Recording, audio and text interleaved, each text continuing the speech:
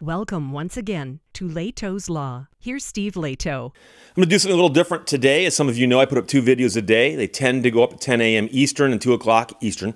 And the 2 videos today are going to be related. So you'll understand this in a second.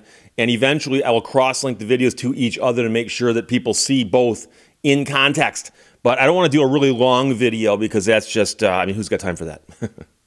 But it's a big, big story. Adam sent me notes, Steve, check this out from AtlantaNewsFirst.com. Divided Congress agrees cash seizures at airports are un-American. And Brendan Keefe wrote this. Now, in this context, this is, of course, the TV station that showed how there were law enforcement agencies at the Atlanta airport in plain clothes, walking around just checking to see if people had money on them. And if they did, they would just take it and say, we think you're a drug trafficker. Even if the people had great explanations as to where the money came from. You want to get your money back, it's an uphill battle at best. So I said before, we can publicize this all we want. That won't make it change. What we need to make it change is either a court to say it's wrong or legislation. And now 18 co-sponsors of a bill want to make it harder for the government to seize cash from regular people, especially airline passengers. And half of them are Democrats, half of them are Republicans. And so when you got people on both sides of the aisle saying this is wrong, it's wrong. So in a rare sign of unity, members of Congress want to make it harder for the government to take your cash without charging you the crime. Rand Paul said you ought to be convicted before they take your stuff. And I've said it almost with those exact words because that's how simple it is. You don't take people's stuff unless they're convicted of a crime that has to do with that stuff. So he told Atlanta News First that the Kentucky Republican has repeatedly filed a bill to change civil asset forfeiture laws, but he never gets any traction. He never gets any traction because there's other Congress people who think, or other senators who think, it raises money to fight crime.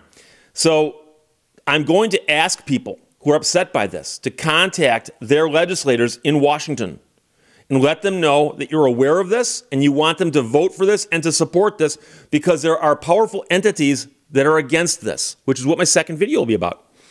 The bill has never made it out of committee in the U.S. Senate, but the House of Representatives version is closer than ever to making some progress. It's called the Fifth Amendment Integrity Restoration Act, or the FAIR Act. It's H.R. 1525, and Representative Tim Walberg of Michigan says we are going to treat law-abiding citizens at the very least the same as we treat criminals.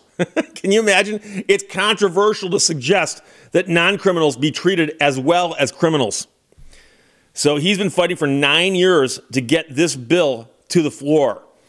Atlanta News First investigates exposed the inner workings of a Drug Enforcement Administration program called Operation Jetway.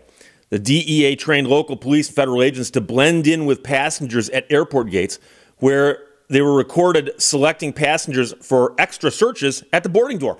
People had already gone through TSA. They'd already gone through the x-rays. They'd already taken their belt off, put their belt back on. Somebody walks up, hey, excuse me, can I look through your bag? Can I? So court records show if the agents find $5,000 or more in cash on a passenger flying from Atlanta to Los Angeles, they'll simply take the money as the proceeds of drug trafficking.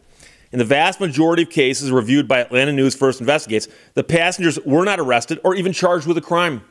And many of them had actually good reasons as to why they're traveling with cash. So Wahlberg says you'll catch some crooks in the process, but sadly we're catching too many innocents who have to fight their way out of this bind. And many of them can't do it because it costs money to fight the government. You're supposed to be innocent until proven guilty, not, oh, you're guilty, give me your stuff. And then you can have it back if you prove you didn't get it through ill-gotten gains, Paul said. That's not the way our country's supposed to work. And he's right. He's right. The FAIR Act would increase the standard of proof for the government to keep money after it's seized using civil asset forfeiture in airports or anywhere else. Currently, the standard of proof necessary is a preponderance of the evidence, which simply means it's more likely than not that the money is either from drug trafficking or some other illicit source. That burden on the government is far lower than the beyond a reasonable doubt standard required for criminal conviction when we're talking about crimes. Wahlberg says give them at least the benefit of the doubt that a criminal gets. Federal court records show DEA task officers will seize money if the passenger can't prove on the spot that their money was earned legally. And by the way, I've seen examples where they explain where it came from. They go, I don't believe you. I hope you understand that in court, words out of your mouth become testimony and have weight. But when you're at the airport and they're taking your money, or at the side of the road and they're taking your money, they can just choose not to believe you, which makes them judge and jury. Unlike a criminal, they have to prove they're innocent. It's not the other way around, which we normally expect, Wahlberg said. That's a problem. The FAIR Act would require police prove the money is from criminal activity with clear and convincing evidence. About 90% of cases are handled under administrative asset forfeiture, which means the seizure is never reviewed by a judge. Never. Under current law, the agency that seizes the money gets to keep it, which has a perverse financial incentive. I've heard that word perverse put in front of that so many times, now it's become almost like a knee-jerk. The U.S. Department of Justice took in $1.3 billion last year from civil forfeiture, and most of that came from the DEA. The DOJ has over $5 billion in its fund raised from civil asset forfeiture, which the department can spend however it pleases. Most of it is spent in the programs that lead to more cash seizures. So it's a money-making monster that gets self-fed. The more it feeds, the larger it gets. The larger it gets, the more it can find. It's a perverse incentive, Wahlberg said. Paul said it was rotten to the core. A lot of people who get caught up in these are minorities and people who don't have the necessary economic circumstances to escape the clutches of the government. The point is, you don't have to be in some protected group. You don't have to be anybody special. You don't have to. You can literally be just Joe Average or Jane Average, and you got $5,000 in cash on you, and you're getting on board a plane, and they go, "Hey, that cash, where'd that come from? I just took it out of the bank. Here's my withdrawal slip." Yeah, but we think you're going to buy drugs with it. Give it to us, and they take your $5,000. Start making phone calls and find an attorney who will take your case for less than $5,000. And understand that if you do find such an attorney, that when you win, you got to pay your attorney. But when you lose, you're still out to $5,000 and you're out whatever paid your attorney. And no attorney is going to take that case for less than $5,000 unless they do it as a favor. And you want to get a good attorney to handle a case like this. And it is economically impossible for you to win that case. And they know that. They know that. There are so many seizures they do with small amounts of money because they know they're going to get to keep it. It doesn't matter. The person won't be able to afford to fight it. And if they do fight it, it's a losing battle. Some people will fight it on principle. But do you really want to spend hard-earned cash knowing all you're doing is digging the hole deeper? And most people won't do that. If the bill becomes law, all the money seized by the federal agencies would go to the general fund. Agencies like the DEA would no longer be able to keep what they seize. And that right there would put an end to a lot of it. A lot of it. The FAIR Act has 18 co-sponsors at this time, half of whom are Republicans, other half Democrats. So, for instance, U.S. Rep. Jamie Raskin of Maryland is Wahlberg's primary co-sponsor. And so in a divided Congress, it's rare to see U.S. Rep. Paul Gosar of Arizona and U.S. Rep. Sheila Jackson Lee of Texas agree on something, but here they are, let alone a bill that would regulate policing. But the proposal seems to have united civil rights activists with civil libertarians, and enough Americans have heard about this now to where people are getting pissed off. Sorry, I shouldn't have used that word. Just kidding. U.S. Rep. Hank Johnson is one of the co-sponsors of the House bill. He's a Democrat from Atlanta. He's a criminal defense lawyer, and his Republican colleague from North Carolina, U.S. Rep. Andrew Clyde, is also a co-sponsor. They rarely team up on anything. By all accounts, the House Judiciary Committee has become a partisan battleground. Most hearings and proposals in the committee ignite bitter exchanges between members from the two political parties, but not the FAIR Act. This is something they appear to agree on. The measure passed the House Judiciary Committee with unanimous support in June. Up until my bill came out of their committee, Wahlberg said, they hadn't passed anything out of the committee unanimously. Now, meanwhile, law enforcement agencies have come out against the bill. Law enforcement agencies have come out against the bill. And here's the thing.